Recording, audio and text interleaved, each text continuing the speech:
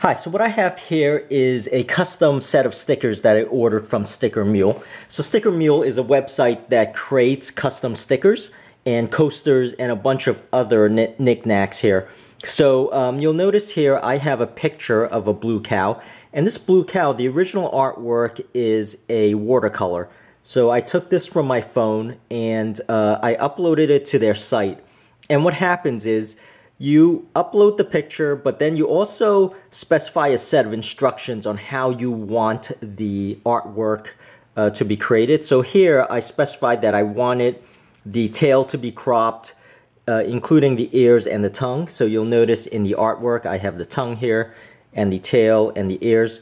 So they follow that instruction and they will send you proofs. And when they send you the proofs, you could review it and approve it, or you could ask them to make changes. So those iterations can go on a couple of times until you are satisfied.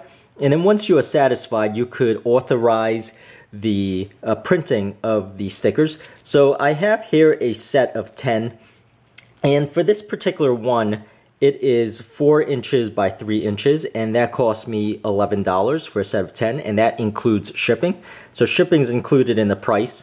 Now, the other pricing that they have varies obviously by size, and this is the 3 by 3 inch is $9. So I do have a coupon code and link in the description area where you could get $10 off by using that link. Now, the other thing I wanted to show was just the quality of the stickers. So you'll see here, it's sort of like the vinyl type of stickers, and it is fairly thick. So for example, you could see here, this is actually a set of 10, and this is a fairly thick,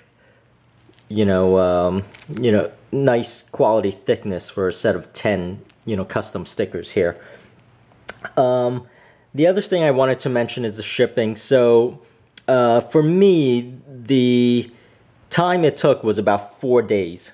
So that is pretty good for custom work on the order itself. So here I wanted to show you just the quality of the coaster. So they just send you samples along with your original artwork here.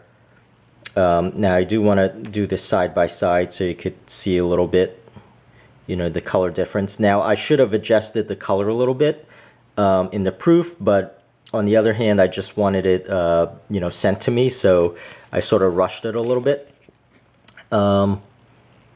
Here's the coaster, and these are just temporary coasters. So just keep in mind that you do want to proof these and give them instructions. But that's really it. That's really what I wanted to mention, and I hope this helps, and please subscribe, and thank you for watching.